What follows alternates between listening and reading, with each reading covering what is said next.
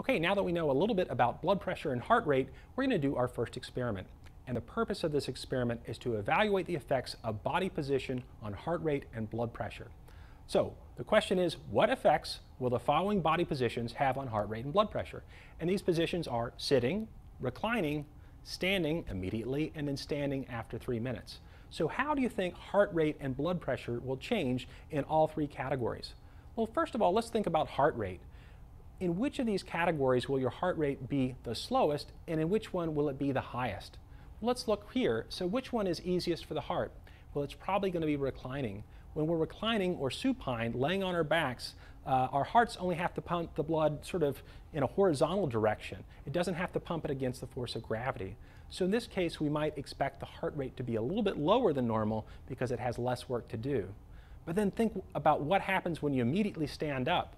All of a sudden, again, that blood's going to pool down to your extremities, and so that's going to drop the pressure. And the pressure drops too low, you pass out. So what is your heart going to do to compensate?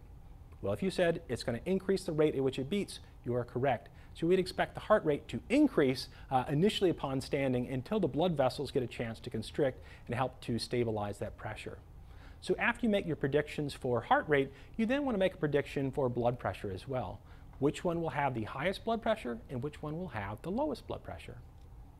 Okay, let's talk about the procedures for conducting this experiment. Now, ideally, you would have somebody else in your household that you're conducting this experiment on. You should not be doing it on yourself if at all possible. It's very difficult to record your own blood pressure. It is possible, but it's a lot easier if you have a willing study subject in your household.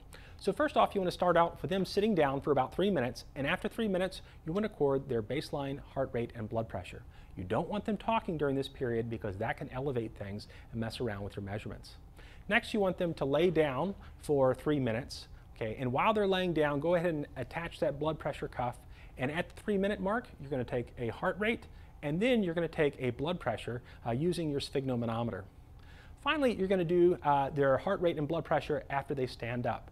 So you want to keep that cuff attached but deflated, have them stand up, and then generate fill the blood pressure cuff one more time, get the pressures, and then get the heart rate.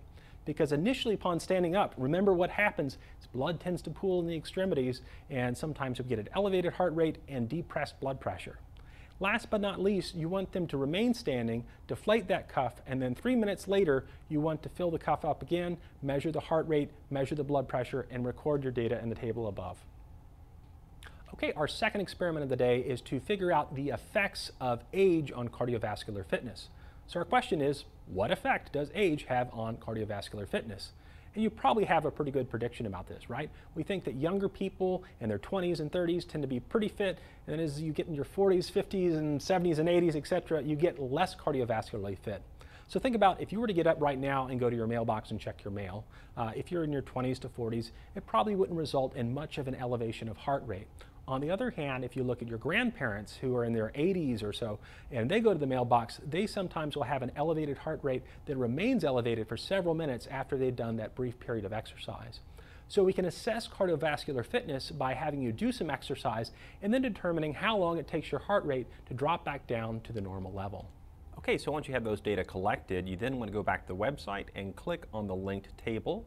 That'll take you to Google Docs, and then just find an area that doesn't have a student information in there and go ahead and paste your information in there.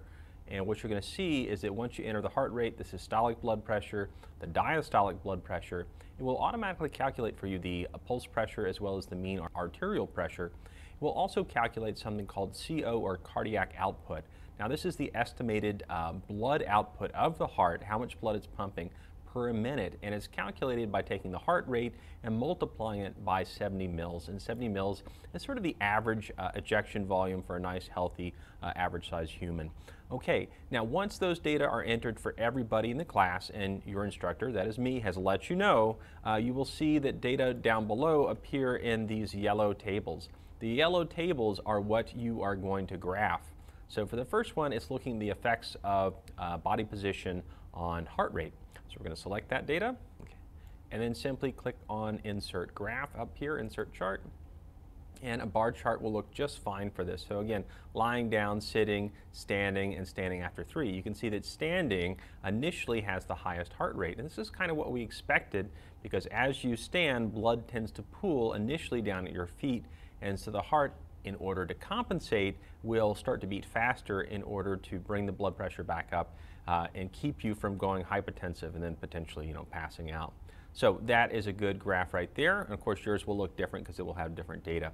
Now let's look at the other data. So the next table will be the effects of body position on different blood pressures. So we're going to go back up there, select the data, and go Insert, and then Graph. Now, what you can see there, it's got 4 different bars for each of the body positions, and that kind of makes it hard to compare, for example, systolic blood pressure for lying down to systolic blood pressure for sitting. You can see the values are very, very similar. So what I want you to do is go down here and click on Switch Rows and Columns. You should get something like this, and this allows us to compare apples to apples and oranges to oranges. So here we can compare systolic blood pressure between laying down, sitting, standing, and standing for 3. And again, you can see the systolic blood pressure might be a little bit lower for that standing for 3, and you can figure out why that might be. All right, so we're going to go ahead and close that out. And last but not least, we're going to look at the estimated cardiac output for the different body positions. And again, this is just an estimation, and it's based solely on really heart rate and that multiplier of 70 mils. So go back there, insert chart, and that looks just fine there. Again, these data are based on heart rate, and so whatever value had the fastest heart rate would have the fastest projected or largest projected cardiac output. In that case, it would be standing. In reality, probably not standing. Probably we might have a slower or smaller ejection volume if you're standing, if blood is not going through the process of venous return back to the right ventricle, or sorry, right atrium. So that's something to think about as well. So anyway, that's how to graph the first 3 graphs as part of this lab report and this lab activity.